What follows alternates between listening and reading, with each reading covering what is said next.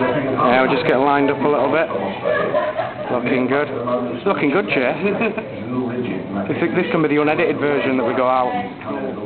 Right, so we're with Jason Holliday, the assistant manager of Leeds Bowl, AMF. Can you tell us how it's gone so far, Jace? It's been absolutely fantastic, Dom, to be honest. The scores have been big.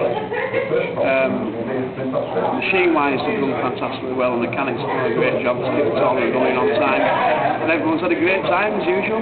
Any comment on the lane condition in general, of how it's played and what you put down? I think there's a bit more oil than a lot of people are used to, but definitely the top end of scores have been very, very high.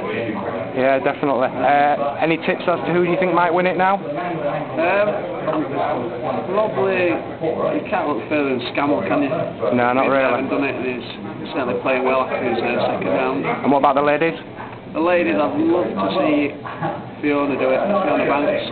Yeah. If not, then you probably can't look further than Lisa John. Yeah, I think she's a two-time winner already, isn't she? Yeah, playing fantastically well, so... Good. Thank you very much, Jason, for speaking with us. Cheers, Dom. Bye-bye.